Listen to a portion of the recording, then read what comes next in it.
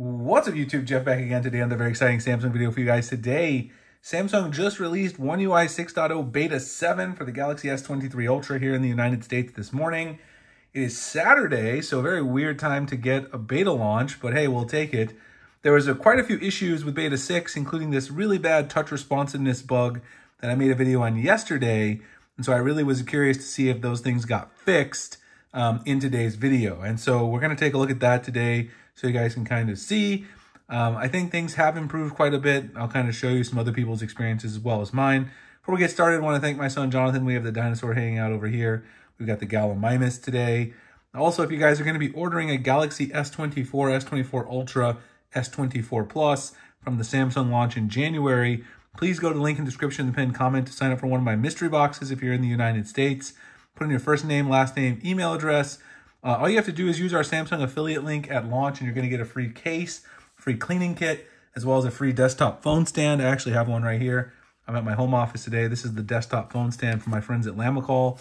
Folds up. It's a nice travel stand. Some other random accessories that'll be coming this year as well. And we're really, really excited to do this. Check out the link in the pinned comment description to sign up. So let's go ahead and go in here, take a look at the update that I got this morning. Scroll down to software update. Last update, there it is, software version, One UI 6.0, ZWJC. You can see down here, 710.57 megabytes here. This is the US unlocked model. And of course, security patch is still October 1st, 2023. So this is not the stable update, still in the beta. This is the first time I can remember in, I don't know, since I've been doing betas, which I've been doing the Samsung betas, I think since they started offering them for the S line. I don't ever remember having 7 beta launches. So it seems like this year we have a lot more testing happening, maybe to iron out more issues. Let's go through the bugs that have been fixed. Fix the issue that quick panel sometimes cannot be opened on the home screen. There was an issue where if you swiped for the quick gesture like I did here, you guys saw me in the video from the right corner, that it wouldn't open the quick panel properly. Improve screen blinking sometimes when rotating horizontally and vertically. I did not experience that issue, but there's always going to be some stuff that are rare issues that some people experience. Improved boot slow encryption call algorithm. I don't really know what that's about, to be honest, either. Fix the issue of long input of volume key is not recognized during proximity sensor operation. Can't say that I had that issue either. That's like a very, very specific thing. Fix the issue that the navigation bar gesture cannot be touched. This I certainly did actually notice quite a bit. Slow further improvement.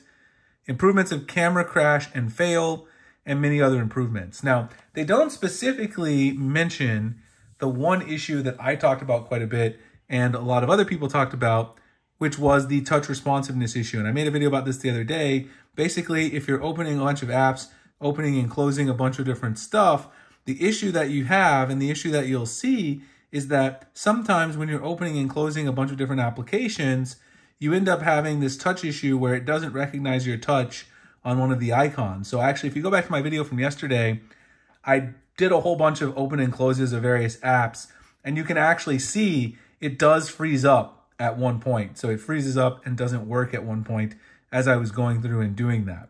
So it does seem, at least from my initial experience, I don't want to say they've definitely fixed it because I've only had this update for about 4 hours, but it certainly seems in using this early on that they fixed it quite a bit. The animations also seem to be a little smoother in this one. So not only is the touch response fixed, but it also seems like the animations are a little bit better as well. I mean, I've certainly had a better go with it on this particular version so far. Now, if we take it over to Twitter, we can also see a couple of other people that I trust. Tarun, who I've mentioned many times, covers Samsung software over on Twitter. He also posted his experience, saying it was the smoothest and the most responsive animations. You'll never want to go back, just small glitches. And then over here, he does the return to home animations at 1x like I did. And he also says that the issue is fixed when you close an app and immediately open the next one. The screen may not respond to touch. He's saying that this issue, it looks like it's fixed, but in the gallery, it's not fixed. So he's saying there's some issues in the gallery. I haven't really played around with this too much today, but this could be an issue where you need to update the gallery application. So Samsung might be pushing an update out to the gallery application. I think he's talking about when you open a photo, close a photo, and then open another photo immediately in the gallery app, that issue still has some touch responsive problems. So I'll have to play with that, but it seems like by and large, opening apps and opening another one, the touch response issue seems to be fixed.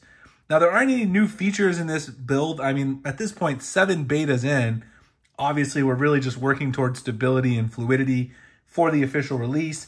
But I mean, everything seems really fluid. I haven't found any new features. I looked around in lots of different things. There aren't any significant updates to any applications either. There was a nice update to some of the GoodLock apps, which I actually made another video on that. That'll be coming tomorrow probably.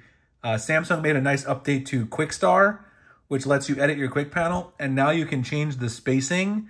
If you guys are wondering how I have such a dense spacing here, you can now change the spacing between your quick toggles in the One UI 6.0 quick panel, which makes this look a lot cleaner and it'll give you a lot more information there. Some people didn't like all that wasted space, and I was one of those people who complained about that in the beta feedback.